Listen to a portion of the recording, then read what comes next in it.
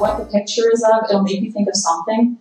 So there's nothing wrong with expanding that into a story. So how can we expand that into a story? Let's go with the easy to get your teeth out, easy to get your teeth in, hard to get them out. I mean, think of some of the stories you could tell with that. It could be a specific thing that happened to you. It could be you saw a 5-year-old, you were walking around the state fair and you saw a 5-year-old chew into one and lose first tooth. Could be you had to end up spending $2,000 in dental work because you thought it was a great idea to eat one and it really wasn't. There's so many places you could go, and it's just a photo of apples. There's really nothing. It's a great photo, but it's a photo of apples. But still, each of you probably had a different first thought when you saw the picture of what it was and what it represented.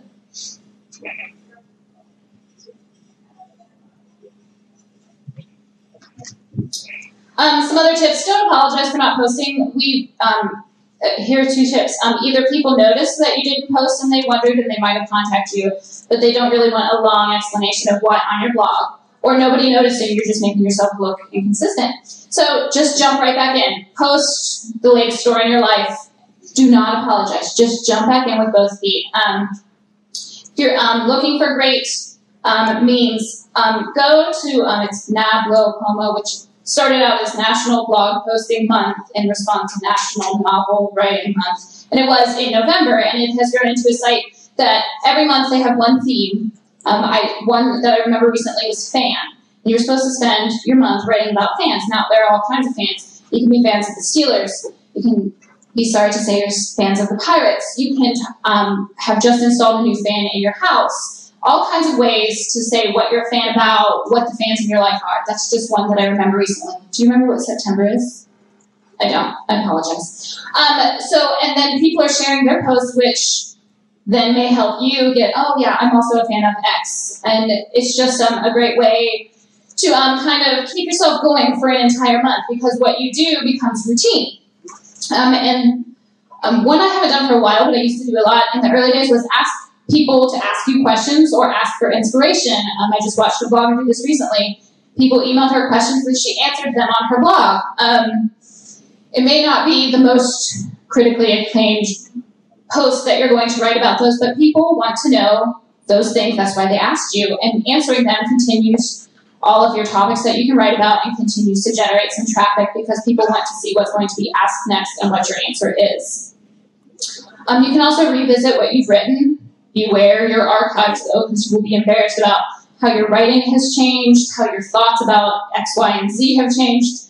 So, it is a really good idea to revisit what you've written. My thoughts have changed about lots of things over the past 10 years. So I've had to eat a little crow, admit that I'm eating a little crow, and rewrite some of the stuff that I've written back in the day. I'm going to let Michelle talk about finding ways to track ideas, because we were just talking about this the other day. I'm horrible. Absolutely, positively horrendous about, I will get in the car, drive home, and in my head I'm thinking about, I'll post about this tonight, and I'll have 10, 15, 20 ideas. And then, I'll make dinner and take care of Alexis, and things will happen, and she goes to bed, and I sit down in front of the laptop, and I'm like, I got nothing. It's like, when you were in the car, you had 30 things. Where did they go? I'm really bad about making sure I track ideas when I come up with them. Recently, I've started trying to make notes in my phone. But then I run into 9:30 comes around and I'm like, I have nothing. And I don't even think to look there where I have a whole list of ideas. So if you have an efficient way of keeping track of ideas, please share it with me, because I'm really bad about it. But if you can find one for yourself, it's a great way to sort of keep yourself going, is to not draw a blank the minute you open up that laptop like I do, which is constantly. Also, I think one thing that I excel at, that I will completely own the fact that I'm good at it, is making posting part of a routine. It is absolutely part of my daily routine. Some people go home, eat dinner, and then watch TV 2 hours. I go home, make dinner, take care of my kid, put her to bed, and then I sit down in front of the laptop. It's what I do every night after she goes to bed. I would rather sit in front of a laptop and have that hour of nobody's bothering me, nobody's clinging to me, nobody's calling my name, nobody's touching me, everybody's gone. I like to spend that time in front of the laptop writing a blog post. That's my way of unwinding at the end of the day. So that's my routine. That's what I do. I don't think I could not do it. I don't know that I could actually go to sleep without having sat down in front of the laptop and at least spent a couple of moments reflecting on the day. Because that's what it's about for me. It's reflecting on the day and what happened that day. And lastly, don't feel like there is a minimum to posting. I've had a couple of people say that was the thing that stood out most from this session in previous years, is that I will absolutely give you permission to just post a picture and call it a day and go to bed, whatever your routine is. There's nothing wrong with only posting a picture or only posting a couple of words. It's your blog. You can do whatever you want. Nobody said you had to write 500 words every time you sat down. There is no blog laws that say, oh, you must do this or else it doesn't count, because it's yours. Do what you want. So if you're really stuck and you're like, I need to at least post something so that I can stop feeling like I'm failing at this, throw a picture up, and then you're past it. And then the next day you're ready to move on and do the next thing. So, questions, bring them on. Do you think there's a maximum? I mean, you mentioned 7 pages. That's ridiculous. But it's the Huffington Post book about blogging says that if you have to scroll down too far, then you've lost your audience. It goes back to your why. He asked, is there a maximum? Is there a most number of words you should post? Yeah. It goes back to your why. If you're posting because you want other people to read it, there might be, because there does come a point where people won't scroll down anymore. But in my head, there is no. I don't sit and look at the word count on the bottom of my screen and go, oh, I need to go take some words out. I've never ever done that. There are some blogs that I don't enjoy reading because they are too wordy, but it's more in how they tell the story than it is the number of words. For example, Deuce can write 5 pages, and I'll probably go read it because of how she uses words. I happen to enjoy her writing style. There have been people who are poor writers, but the story that they were telling was well written. For example, it's a horrible example, but it's a valid one. Someone who I know from the online universe was 22 weeks pregnant and had a stillborn daughter. So the post talking about her experience was really long. It was probably one of the longest blog posts I've ever seen. I read every single word because I was feeling her emotions as she was telling the story. So I personally don't think there's a maximum. Think there's a maximum? Yeah. It's whatever works for you and whatever works for that particular story. I'm all over the place for length. If you're writing to share information specifically about a topic, you probably don't want to be too long. People lose focus, see something shiny, and look away. But it comes back to your why. I'm very wordy. If I'm writing about adoption, it's going to go on for a while, and I'm sorry because I have lots to say. But don't apologize if you have gone long. Don't say, oh, I'm sorry, this post got so long. No, own that you have just been super wordy and end your post. You don't need to apologize for it. Hey, the novel of the month of December is Return. Return? Yeah. Okay, so Lots of that you want to do. And then I wanted to ask you, how you guys, I know Michelle uses Flickr for managing your photographs. Is that the only thing that you use on your blog? Because you mentioned that you were getting rid of some of your old photos. I actually use PhotoBucket as well. Okay. I use PhotoBucket when I absolutely don't want anyone to steal a picture because searches on PhotoBucket are absolutely horrendous, and there's just no good way for anybody to get to anything there. Videos also go there because YouTube is like where trolls go to live and breed and love, so I don't ever put videos on YouTube because I'm sharing information of my personal life, so it's just not appropriate for me. There's Picasa. Yeah. If you're using WordPress, you can upload straight to your blog as long as you want to resize it though so it doesn't eat up your entire bandwidth. Now, how do you usually find out if someone's been taking one of your pictures up? Because unless they're linking directly to your website, I don't know how to. People warn me. I've had people email me, hey, your photo's on such and such a site. That's happened 3 or 4 times. Flickr does it. Does Flickr still have the stats where you can see where people are clicking in from? So if they've actually clicked share and it has the link, you can watch it that way as well. I had somebody who blatantly stole a photo with just the straight stuff, and I'm like, you guys are dumb as shit, stealing content. But yeah, sometimes people think they're doing the right thing. They will say, oh, this photo is by Jenna Hatfield. I have Google alerts set up for my name, so if they do it that way, I'm like, you're so almost there, but not quite. That's not how it's done. So there are various ways to go about it.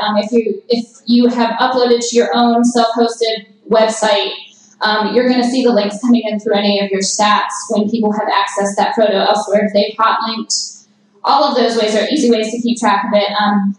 went through various phases where I did put watermarks on my photos, and then I didn't, and then I did, and then I didn't, and I'm currently not. But just remember, if people are stealing your photo, they don't care about your watermark, and they're going to crop it out if they really, really want to steal your photo in some aspect of it, or just put it on their site and not care that it has a watermark. So other things to consider about photos. How often is too often? There's no such thing. So, like, I mean, because I know we share a blog, and she has something scheduled, and I'm not thinking to look on the schedule, and I hit publish, and then she's like, "What are you doing? I have something there."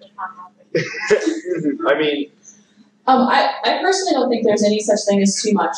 When content comes to you, it comes to you. I think of a couple examples. Spores are multiplying is one who does very similar to you. Both mom and dad post pretty much daily. So what? I think we could all probably agree that Jim Montanez cannot possibly post enough. It just depends on what your why is and what you're trying to do. If you're trying to document information about your lives and you've got a story, and you're one of those people who needs to write it right away, or you're not going to actually ever write it, then by all means. And you can always schedule posts further out too. If you start to feel like you're posting 6 in one day and then nothing for 2 weeks, then maybe it's time to look at how can I schedule these out. It's still okay to all write them all at once, but maybe then that's a good time to schedule them out a little bit. If you're annoying yourself, it's too much. That's a good one. Yes? Have you noticed any success in supporting your blog with social media like Facebook or Twitter?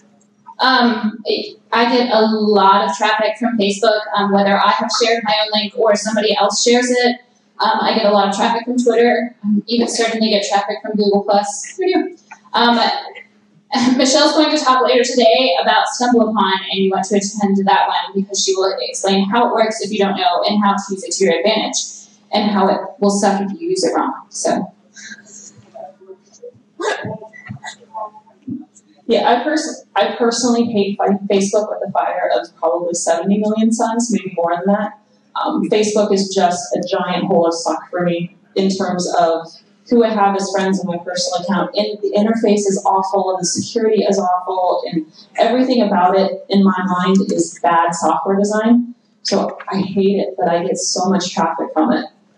It's ridiculous. But on the other hand, my personal account, pretty much all that runs is a feed of blog posts. I very, very rarely actually update it, me, myself, and I, because it's just a weird mix of people. I've got in-laws, people from high school, social media friends. You just don't play well together, and the security isn't where I think it needs to be to make it where I can keep everybody compartmentalized. So all it is an RSS feed, and yet tons of people click that.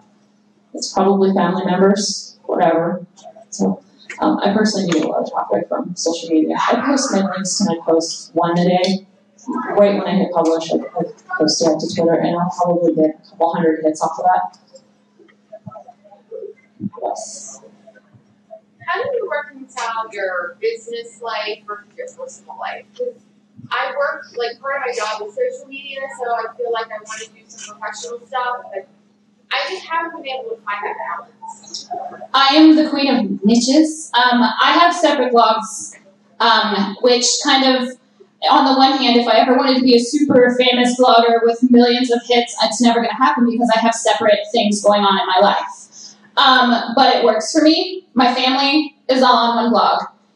Anything that I'm talking about adoption, whether it's personal or in the news world, that's a separate blog. And then my photography, even though I share photography on all three, is another separate blog, and that's also my writing, it's my professional site, and I have to keep them separate because I'm kind of an organizational freak, and it works for me because I can write on my professional site about the new camera lens or the new writing conference or whatever's going on over here, and I don't feel like I'm boring the people who are coming to my site that are looking specifically for reading or for family stuff, or that I'm not confusing the people about adoption. It just works for me.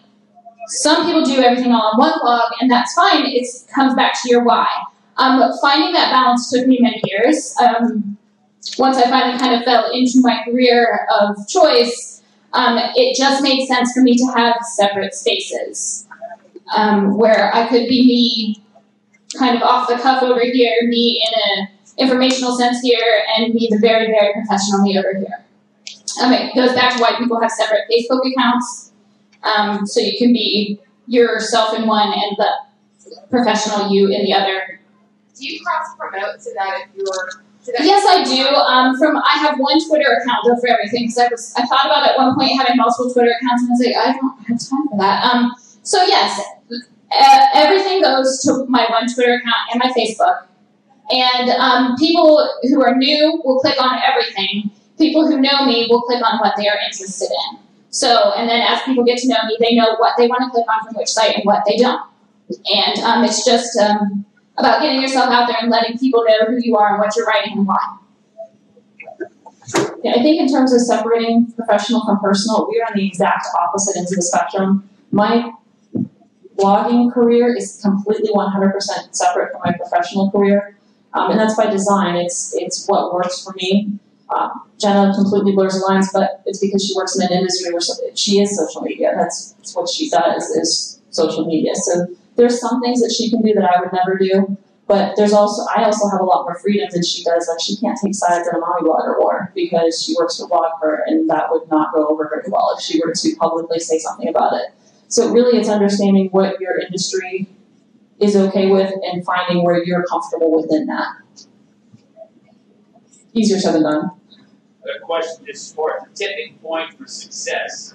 And I know success is just having your words published, but success as far as followers, is it 8,000 per month? Is it 10,000 per month? And what kind of put you over the edge to get to whatever number you guys are at? I think success is at night you go to bed happy with what you've put out on the social media world. I think there are some Yankee Doll is my example of a really good blog that doesn't have as much traffic as it should. No idea why it doesn't. She writes really well. Her photographs are beautiful. Her story is amazing. She's got some great history. And she's just an overall a nice person. Those of you who've met her can probably attain to that. It's absolutely true. No idea why she doesn't have more traffic. I think a lot of it is luck. And I know for me it's luck. And just being in the right place at the right time and things like that. And as large bloggers, what do you consider someone who's creeping to try to get more, or someone who's maybe, or someone who's kind of asking for a favor from you? I generally don't. I get a fair number of people emailing saying, hey, can you post my link? And the answer is going to always be no, unless it fits in with something I was talking about anyway, because mine is a very personal blog, and that's exactly what it's for. I'm not here to promote that restaurant down the street. That's not what I'm doing. But I might post about Scarehouse because Scarehouse is a big part of a fundraiser that I'm doing and hugely successful, and I love it, and I would go there anyway. So it's what fits in with my actual why I'm blogging in the first place. I've certainly done some sponsored posts that weren't sponsored because I just love those people, and I've certainly done some sponsored posts that never, ever again will I buy that product. Oh my God. It's just whatever works for that day. Success isn't about numbers. It's not about numbers of comments. It's not about the book deal. It's, as she said, it's being happy at the end of the day. It's also being comfortable with yourself. There was a point in time where I wanted the hits. I wanted the 15 minutes of fame, and I've watched the other people burn out quickly. And I'm at a place where I have followers, that's great, but I have friendships that mean more. If I get the book deal ever, hey, that's great, you should buy it.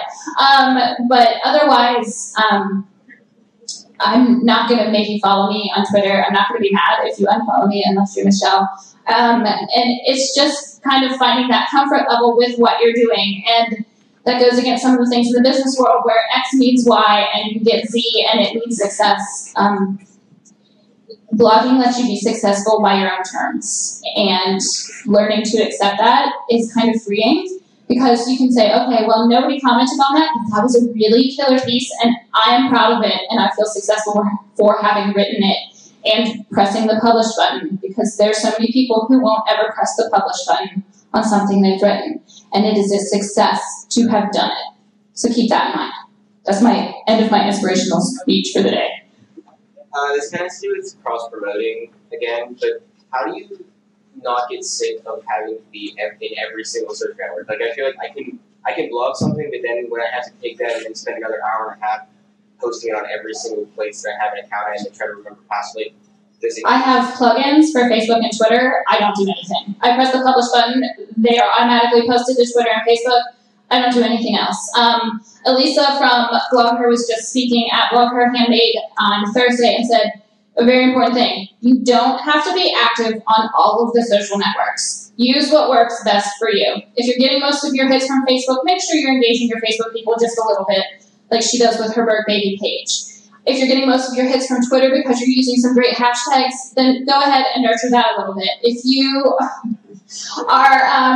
if you have great hits from YouTube, just use what works best for you. Let go of the other crap, because there's lots of crap out there. We can all admit that, right?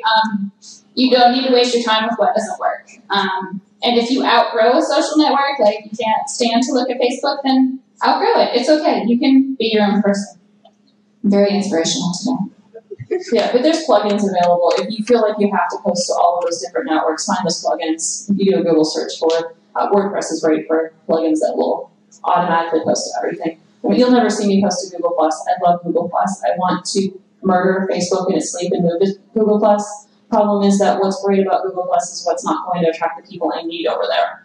So it's kind of pointless to have the right people there. So I have an account. Every once in a while I'll go look and it's fine. A great example about growing a Plurk. Anybody remember Plurk? It was around for like 5 minutes. It's Google Plus before Google Plus existed. It was you post something and then there's a conversation with it. And I loved it because it was a chance to be able to actually talk about something and really sort of hash it out. And the security on it was really excellent. We used to use it actually during when Lost was on. There would be like 15 or 20 of us who would log into Plurk and we have a Lost Plurk, and we would talk about the show that was going on. So anybody who didn't want to see that could just mute the conversation and just ignore it. So there was no spoilers. You know how on Twitter, if you say anything that happened on your TV, the West Coast yells at you instantly? We didn't have to worry about that because they could just mute us and ignore the conversation. But there came a point where it wasn't a good use of my time anymore, so exit. I would still get traffic from it if I were to post those. I'm not going to care. What advice would you give to blog professionals who are trying to reach out to bloggers? Be genuine. I get approximately 20 pitches a day with baby products.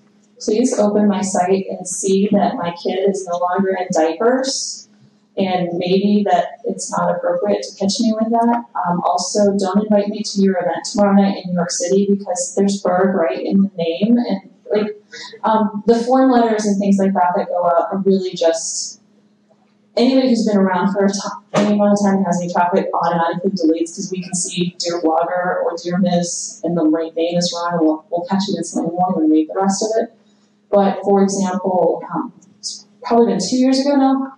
It was before I was doing sponsored posts at all. It wasn't even on my agenda. I was actually very against them at the time. But Kraft approached me and said, we have this thing coming up. We're looking for 10 bloggers who just want to talk about their hometown. That was the whole idea of the promotion. And they were like, you're very hometown oriented. We think you'd be a good fit for this. And they sent all the information. It was very obvious they knew that they were talking to the right person and that they had actually read through more than just the last 2 posts. So that genuineness is what got my attention. And I was like, you know what, this is a good fit. I do want to work with you. But the number of, how many photos a day do you think you get sent of so-and-so celebrity tried this product? Please post it. It's insane, and you're fighting with that noise. You have to find a way to stand out, and usually that's by being genuine and really knowing who you're talking to. I don't think those email blasts that go to 5,000 bloggers are anywhere near as effective as 2 well-selected emails where you took the time to write them personally. Yeah, I got a blog last week, an email for last week for my blog that hasn't existed for the last 4 years. And I was like, really? You couldn't just click on the link and see that doesn't work? You guys are awesome. So yeah, know who you're emailing because I can tell immediately and it just immediately is deleted. Anything else? Do you use guest bloggers, and if so, how do you find them? I do not, but working for Blogger, I syndicate and feature lots of wonderful, wonderful bloggers, but I do not use guest bloggers. I have a couple of times, and it was Ask a Friend. Jay Montanus guest posted on my site one time because she opened her big fat mouth on Twitter and volunteered herself. And I'm not going to tell her no. I'm going to hold her to it. It's generally, even if we're on, the thing with me is if I were to take a break from blogging, it would be like on vacation or because we were moving or something like that. But that's exactly when things are happening that I want to remember. I mean, if I didn't actually blog during our vacations, I would miss so many stories because they would just become a blur by the end of the week. So I personally don't use them because I want that stuff remembered. So I make it a point to find a moment to get it written down. Usually, if you just go on Twitter and say I need guest bloggers, 20 people will volunteer because it's a good way. It's a really good way of sharing traffic and driving traffic for both people. Anything else? Going. Thanks, guys, so much for coming out. But before you leave the room, I have to do one evil thing. Those of you who've been around Pittsburgh social media for a while may remember that last year, Jenny and I did Crazy Scary, an event at Scare House, where she had to walk through the haunt by herself and screamed the entire time. And I won the bet. There was a bet involved, and whoever lost had to go through the biggest fear. I won the bet, but I still ended up in a blue dress. If you have a picture of that, if you would delete it, I will pay you. Lots of money. You can even have a hug if you'll delete it. I'll do anything. We're going to do that again this year. We've changed the challenges, and we're not going to be competing to sell tickets. We're just going to work together to sell tickets. But that's going to be coming up October 19th. So if you can come out, I can guarantee you that you will have fun because I don't know anybody who was like, I hate you for making me go. Everybody had fun. Carly in the back section, she's one I drug to, and she was like, I had fun. I hate you. So hopefully we'll see you October 19th because it's going to be a lot of fun.